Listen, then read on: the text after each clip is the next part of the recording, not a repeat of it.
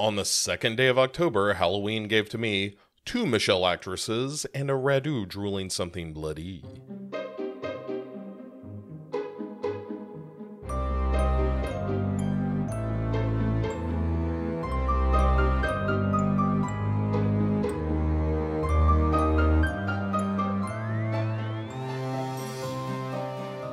Hey everyone, welcome back to our celebration of 31 days of Halloween.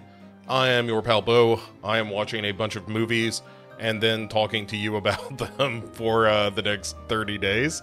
And here we are. Oh man, I love doing this so much, even if we're doing the Subspecies series first, which is exactly what's happening. So today, we are talking about Bloodstone, Subspecies II. Yesterday, we talked about how it was kind of unusual Subspecies was when it was released. It had authentic sets, it had decent production design, okay special effects, a good gooey shit vampire, and enough melodrama to kind of make it all hang together. And so Ted Nicolau, writer-director of the Subspecies series and the other canonical films that we will deal with in this run, he picks up Bloodstone, Subspecies II, right where Subspecies I leaves off, which is we have Stefan and Michelle in a casket of their own, and the little demon golems that Radu has created are trying to stitch him back together, and basically they help him get his head back on his body. He was beheaded. I misremembered that when we talked about this yesterday. And they pull the stake out of his heart, and bingo bango, Radu is back in business. He wastes no time in going to the coffin where Michelle and Stefan are sleeping with the Bloodstone, and he ganks Stefan, kills him immediately, and is about to kill Michelle and get the Bloodstone, and then the sun is coming up and he has to go hide. So Michelle then wakes up once sunset comes and realizes, oh, Stefan is dead. I'm going to grab this Bloodstone and beat feet. Clearly, Radu is back in action. So she is gone. And much of the movie is this. It is Michelle, now played by a new actress. I think Denise Duff is her name, but I will confirm that. And, the first actress is kind of fine, but I really think Denise Duff, and maybe I'm just like, oh, she makes it her own because she's in more of these movies or something, but I generally think that she's good, or at least good for what this role and what this movie calls for. And Denise Duff is her name. And she's in the rest of the movies moving forward. Michelle, the original Michelle, no longer with us. She's gone. And we can all move on with our lives. Not that the original Michelle is bad. I don't want to, suggest for a moment that the original actress was somehow inadequate for the role. She was fine. Everybody enjoyed her. But Denise Duff is kind of, again, she really embraces the melodrama, and I appreciate that. Laura May Tate was the original actress's name. Totally fine actress. Went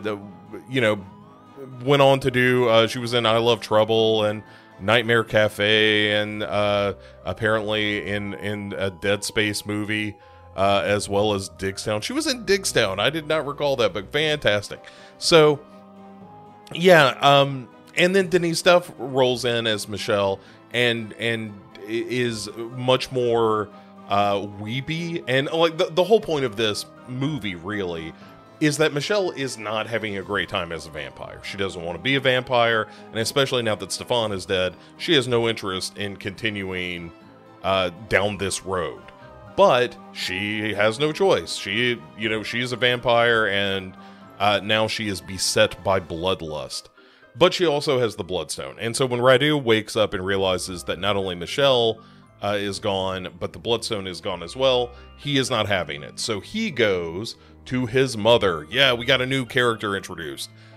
His mother, known as Mummy, because she does in fact look like a mummy. I can't tell if she is just a witch or another vampire. She does suck blood. Like, he brings her the blood of his father on the blade that he used to kill King Vladislav, and she drinks it up and is like, look, where's the Bloodstone? This is great. I'm glad that you killed your brother. I'm glad you killed your father. You are now set up to rule the vampire world. But where is the Bloodstone? That's a critical part of this. And he's like, let me explain that part. And she's like, what? You've got some girl, which he calls my fledgling. His fledgling has fled.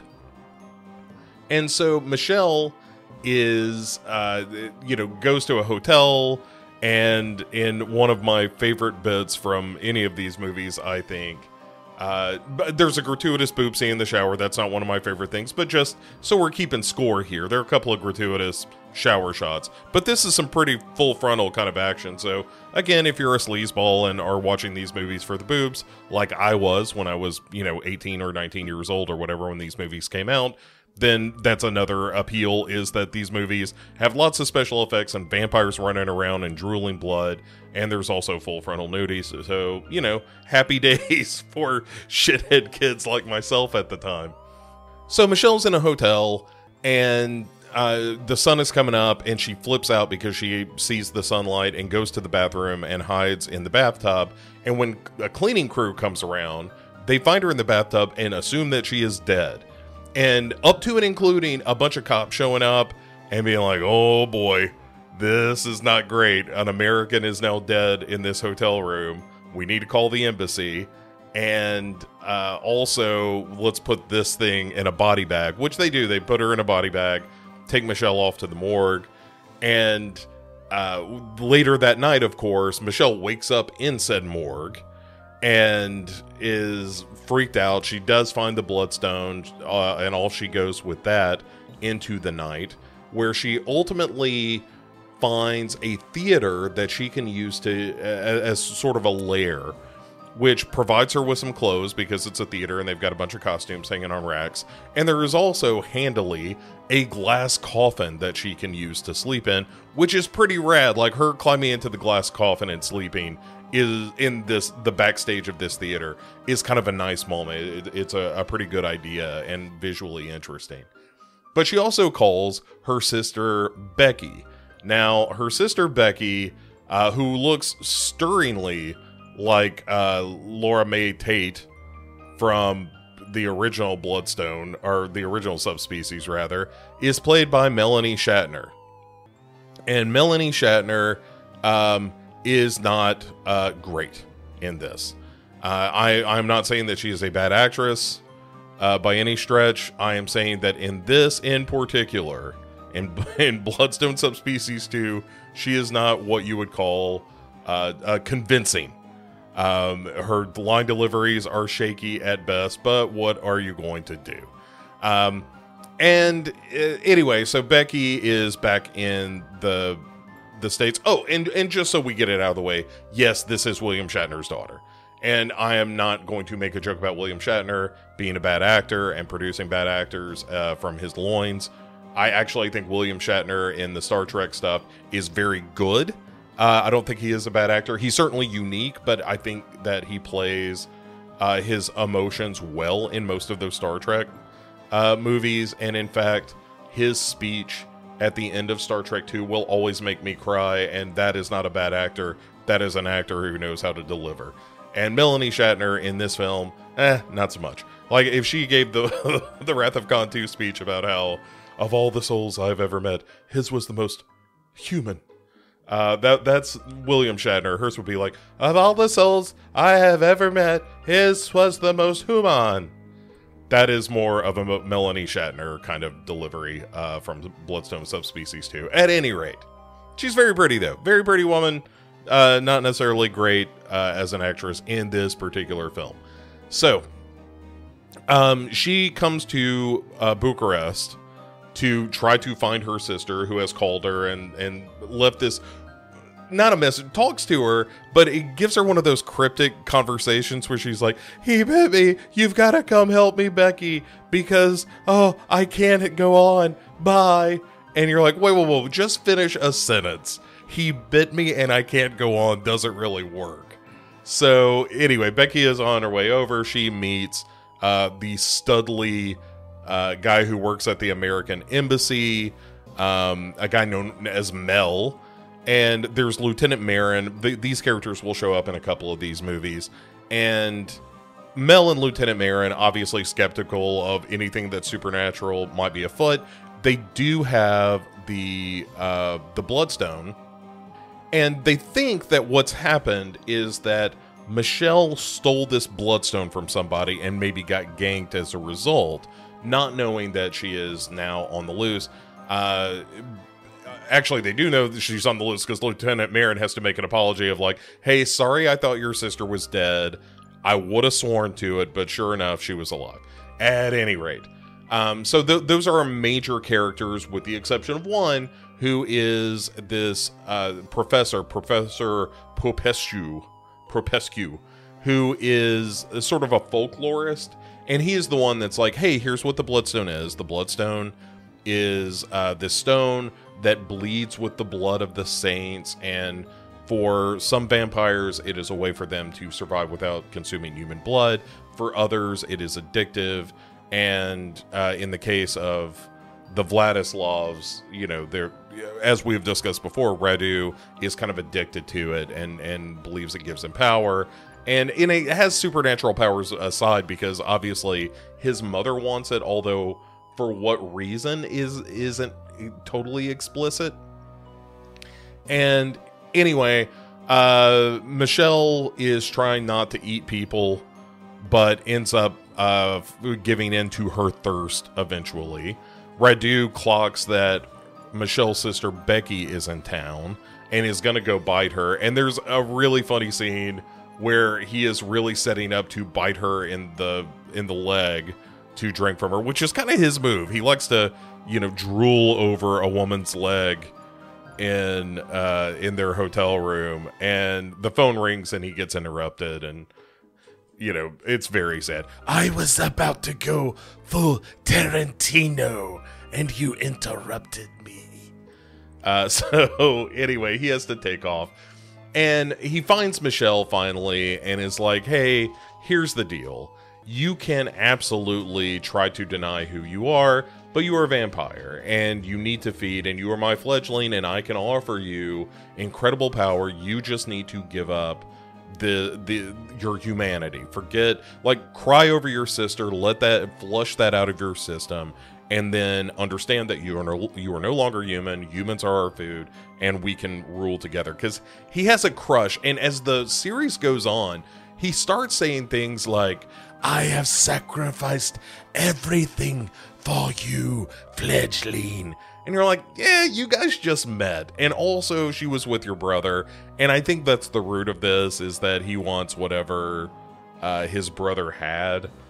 But it turns into a thing where he just starts saying that Michelle was his all along, and that he wants her above everything, and tells his mother this. I can't remember if it's this film or the third film, quite frankly, but he does tell her at a certain point, like, "I just want to be with my fledgling. I will sacrifice anything for her." And his mother is like, "You're an idiot. You are a stupid vampire. You're a shit vampire, and you're a stupid vampire, and you need to give up this Michelle bullshit, because she's going to destroy you. She's going to destroy us all." And we go to the castle finally. Lieutenant Marin, Mel, Becky, and our professor all sort of converge on this castle. And Becky is, of course, taken hostage by Radu, who wants to use her as sort of a sacrifice, to get Michelle to feed off of Becky, and therefore give up her humanity. If she feeds off her sister, then, she has given up any sense of mortality and familial love and all of that. And Mel and Professor Perpescu gets ganked by Mummy, by a sword through the chest. And so she's bouncing around as well. And then Mel comes in, kind of releases Becky. Becky ends up burning Mummy, who with like a torch or something, and she runs off. And then Michelle Michelle's the one who burns Mummy, but releases Becky, and Becky is the one who stabs Radu in the heart with another spear again. And so Mummy is burned, theoretically. Radu is once again stabbed in the chest after this big finale. Mel is okay. Becky is not bit. Michelle is a vampire, but kind of takes him to the edge of the castle before, she steps into the sunlight, and is like, hey, I'll be here later tonight. And Becky's like, okay, well, we're going to go back to the hotel. We'll come back here tonight, and then we'll figure out how to get you home and all of that stuff. And as Mel and Becky leave, then poor Michelle is grabbed by a now burnt Mummy and dragged back into the castle. And that's kind of the end of the movie. That it ends on that cliffhanger of Radu theoretically is dead, but we know based on the first, if you behead him and stab him in the chest and he comes back from that, just stabbing him in the chest probably not going to do the trick. So Radu, of course, going to come back. Mummy is still alive, and now they have Michelle. And we also have Becky and Mel, our embassy guy, kind of bouncing around as well with Lieutenant Marin. And so that is sort of the setup for the next movie in service to this one. And so how does Bloodstone Subspecies II stand on its own? It's okay. It feels like a middle chapter, and not in the Empire Strikes Back kind of way, but there's interesting stuff in it, and it's the stuff that appeals to me about all of these subspecies movies, which is, I like the fact that Michelle is so clearly struggling with her turning into a vampire, and she's not happy about it, and she's weeping and angry, but occasionally, feral and animalistic, and I really like that thing. I like the introduction of the Mummy character. It really blows out the lore a little bit, even if it's a little messy in terms of what all of this means, but it makes it a bigger world and a bigger universe, and that's kind of fun. The real drag of the movie is all of the stuff that has to do with Becky and Mel and Lieutenant Marin and all that stuff. Even though I like Lieutenant Marin as a character, he's, remains skeptical throughout, but is a fun character and a guy that is like, I don't know about all of this, which is kind of fun. And but the problem is you need somebody that's sort of the human face of all of this, the human being that is keeping an eye on things and letting the audience be privy to what's going on, but through their eyes, the proxy for the audience and so forth. Because if everything's supernatural, then it just escapes into a movie that is purely fantastic and has no grounding in reality anymore. So you do need those human characters, but Mel and Becky are just so bleh. They're just so white bread and plain and uninteresting that you're like, yeah, I know that we've got to make some kind of nod towards the real world. And when we talk about vampire journals, we'll talk about how you do kind of need that thing. But in Subspecies 2, it's just the least interesting part of it, and there should be something like in Subspecies. The fact that all of these characters, the human characters, are struggling against vampires is kind of interesting, especially when, all of Michelle's friends get bit and they're becoming the brides of Radu and whatnot.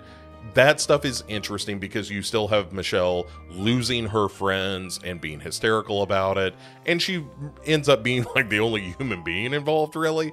But that's something. And you still have the human that you followed from the beginning, where she didn't know anything about vampires, didn't think they were real, to, oh my goodness, now I'm bit and I'm becoming a vampire. Like, that's a good journey for that character. And Becky doesn't really have a journey other than, I want to save my sister, oh my goodness, vampires are real, and then I'll see you tomorrow, is where we land with that character. So that is frustrating. But it's still a pretty good subspecies movie. And the effects work got handed off to Wayne Toth and one of his partners in this movie. I think the effects work is pretty good. It's a lot of latex appliances and masks and gloves and stuff like that, but I like it. And Radu is especially gooey. Like, they are leaning hard into him being a gross drooling shit vampire in this movie, and that never, like, nobody ever pulls up on the yoke.